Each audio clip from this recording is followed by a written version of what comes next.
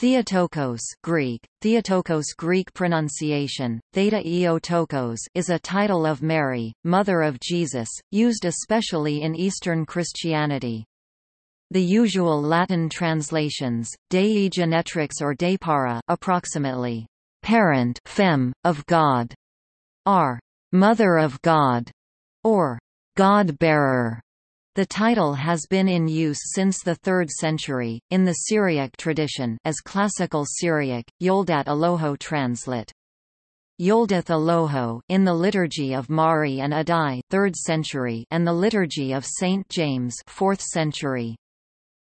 The Council of Ephesus in AD 431 decreed that Mary is the Theotokos because her son Jesus is both God and man, one divine person with two natures, divine and human, intimately and hypostatically united. The title of Mother of God, Greek, Meter tou Theo, abbreviated Mr. Thy, Latin Mater Dei, is most often used in English, largely due to the lack of a satisfactory equivalent of the Greek tokos, Latin genetrix. For the same reason, the title is often left untranslated, as Theotokos, in Orthodox liturgical usage of other languages. Theotokos is also used as the term for an Eastern icon, or type of icon, of the mother with child, typically called a Madonna in Western tradition, as in the Theotokos of Vladimir, both for the original 12th-century icon and for icons that are copies or imitate its composition.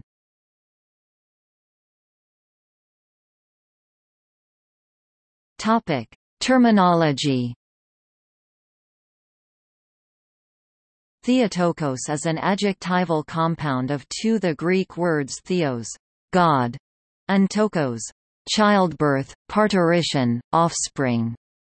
A close paraphrase would be, she whose offspring is God, or she who gave birth to one who was God. The usual English translation is simply, Mother of God. Latin uses Dei Para or Dei Genetrix. The Church Slavonic translation is Bogorodica, Russian, Serbian, Bulgarian Bogorodica.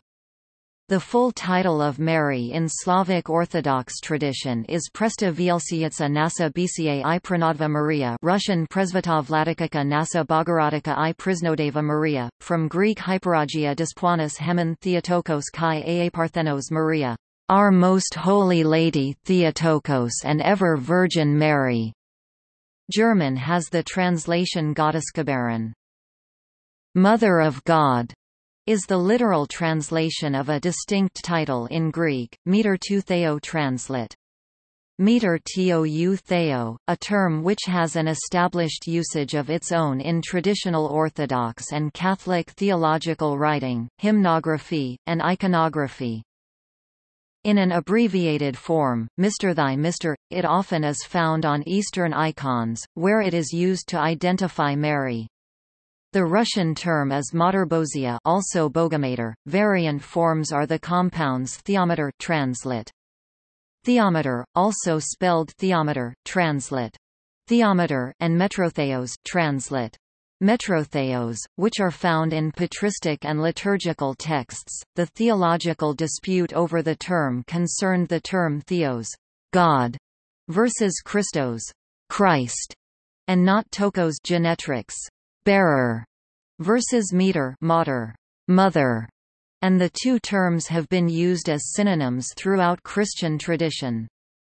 Both terms are known to have existed alongside one another since the early Church, but it has been argued, even in modern times, that the term, Mother of God, is unduly suggestive of Godhead having its origin in Mary, imparting to Mary the role of a mother goddess. But this is an exact reiteration of the objection by Nestorius, resolved in the 5th century, to the effect that the term, mother, expresses exactly the relation of Mary to the incarnate Son ascribed to Mary in Christian theology.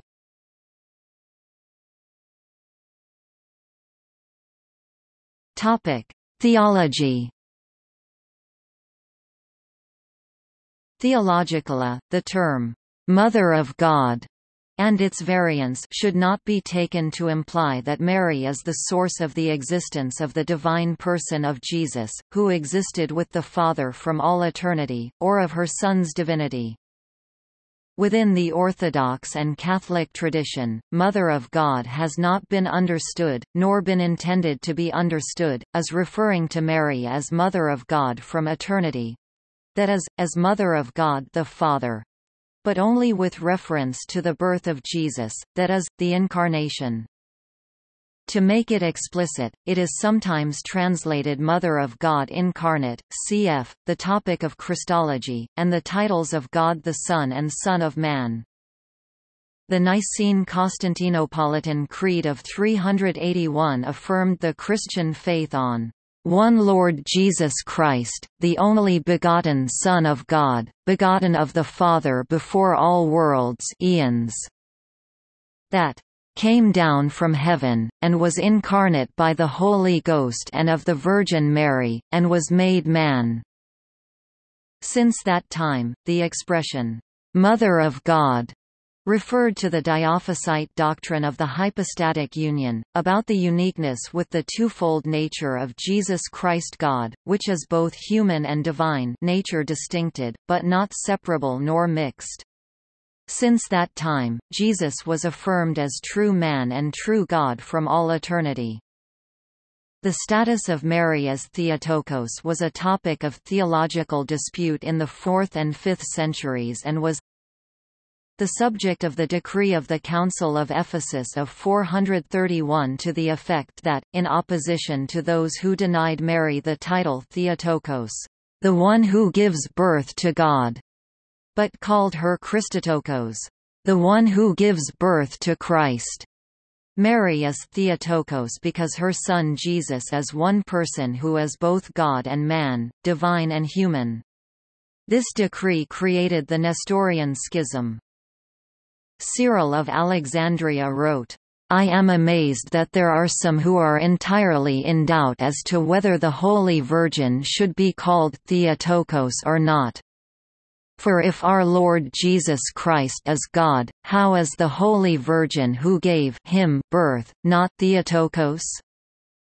Epistle 1, to the monks of Egypt, pg 77-13b.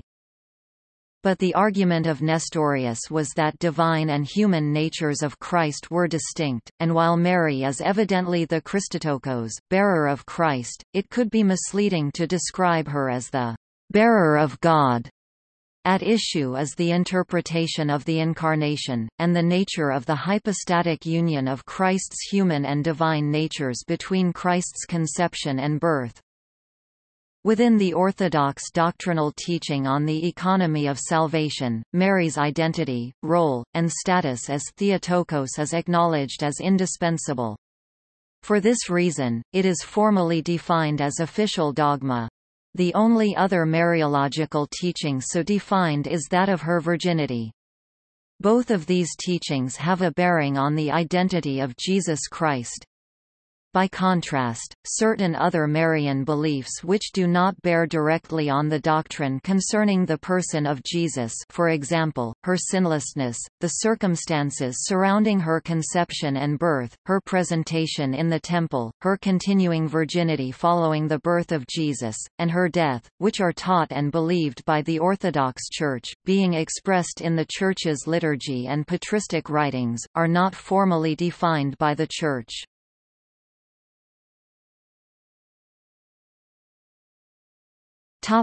History of use.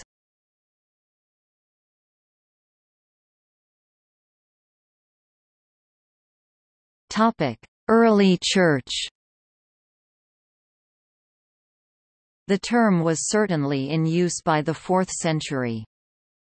Athanasius of Alexandria in 330, Gregory the Theologian in 370, John Chrysostom in 400, and Augustine all used Theotokos. Origen d. 254 is often cited as the earliest author to use Theotokos for Mary. Socrates, Ecclesiastical History 7.32, pg 67, 812b, citing Origen's commentary on Romans, although this testimony is uncertain. The term was used c.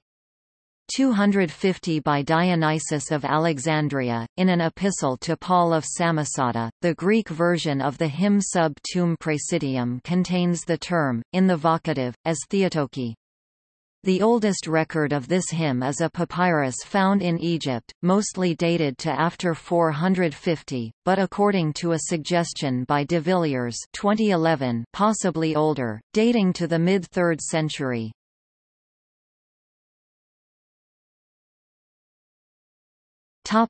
Third Ecumenical Council. The use of Theotokos was formally affirmed at the Third Ecumenical Council held at Ephesus in 431. The competing view, advocated by Patriarch Nestorius of Constantinople, was that Mary should be called Christotokos, meaning, birth-giver of Christ, to restrict her role to the mother of Christ's humanity only and not his divine nature. Nestorius' opponents, led by Cyril of Alexandria, viewed this as dividing Jesus into two distinct persons, the human who was son of Mary, and the divine who was not.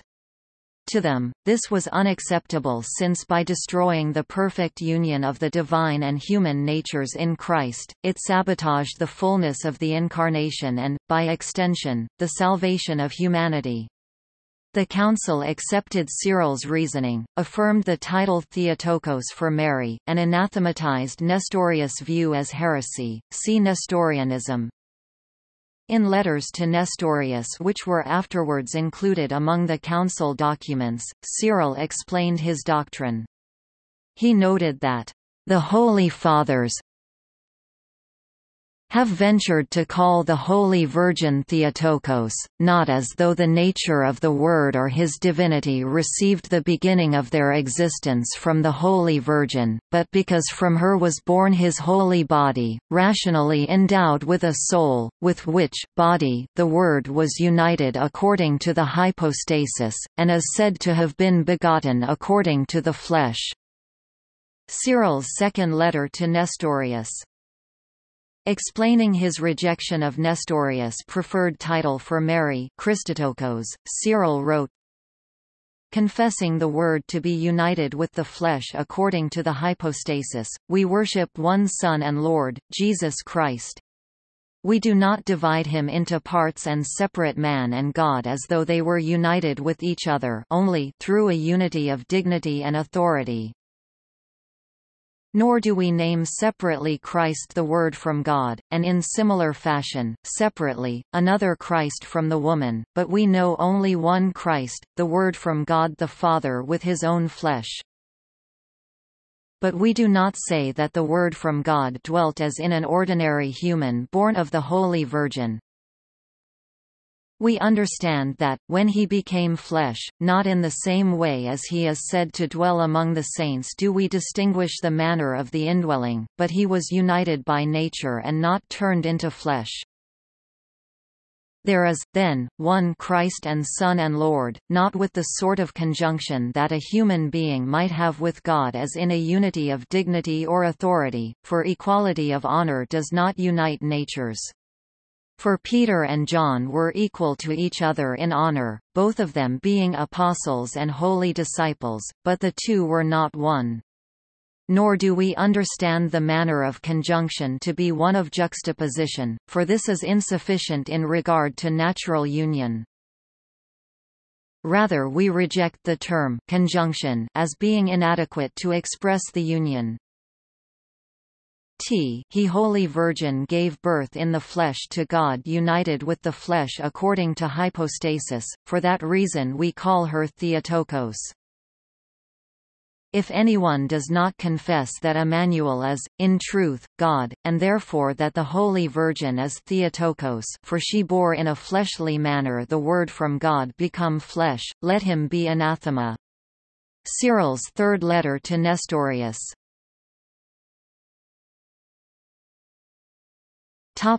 Nestorian Schism. The Nestorian Church, known as the Church of the East within the Syrian tradition, rejected the decision of the Council of Ephesus and its confirmation at the Council of Chalcedon in 451. This was the Church of the Sassanid Empire during the late 5th and early 6th centuries. The schism ended in 544, when Patriarch Abba I ratified the decision of Chalcedon.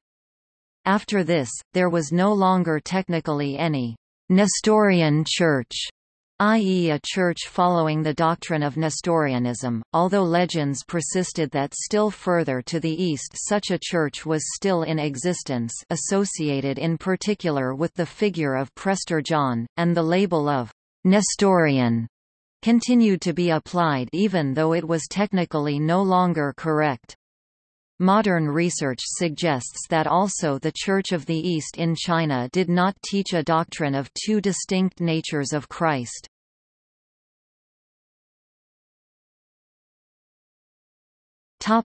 Reformation.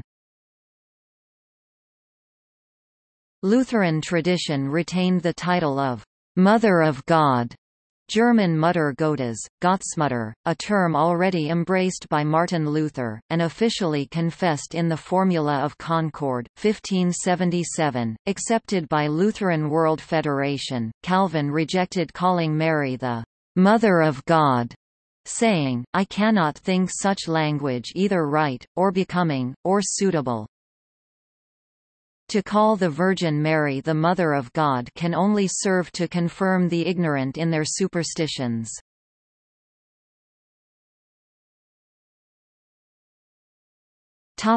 Liturgy. Theotokos is often used in hymns to Mary in the Eastern Orthodox, Eastern Catholic and Oriental Orthodox churches. The most common is Axion Estin, it is truly meet, which is used in nearly every service. Other examples include Sub Tuum Praesidium, the Hail Mary in its Eastern form, and All Creation Rejoices, which replaces Axion Estin at the Divine Liturgy on the Sundays of Great Lent.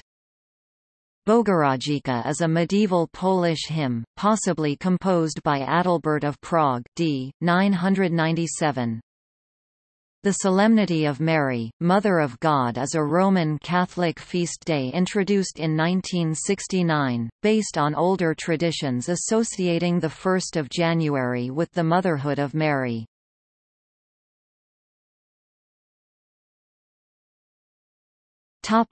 Iconography.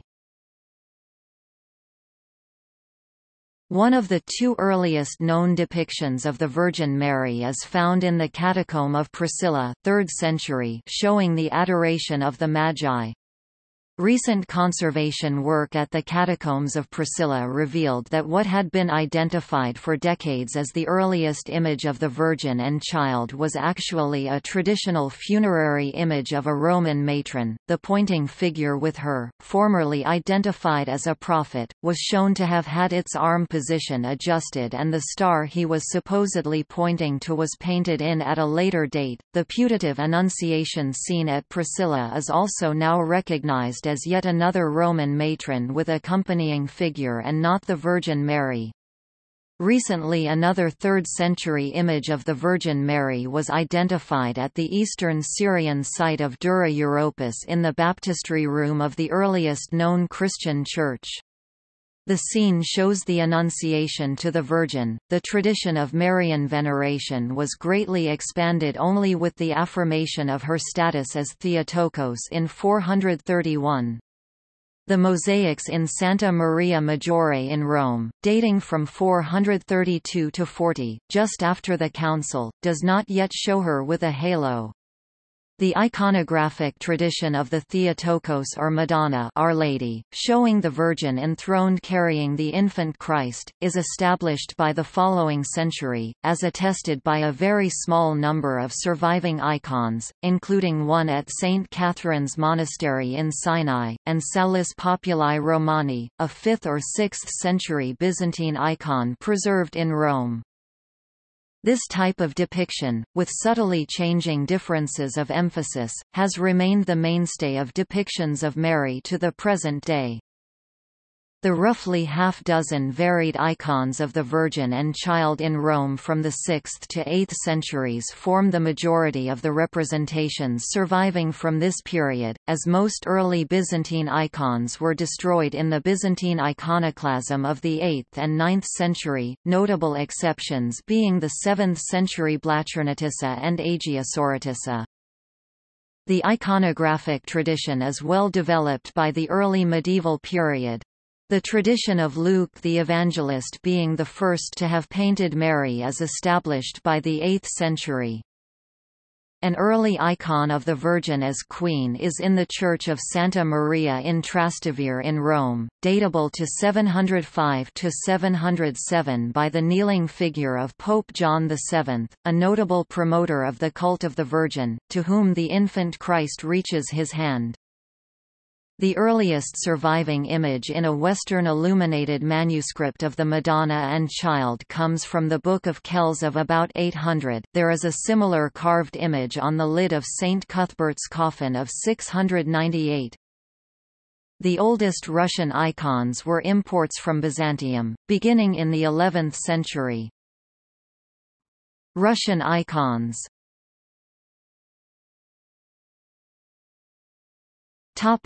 See also: Hymns to Mary, Mother of the Church. Notes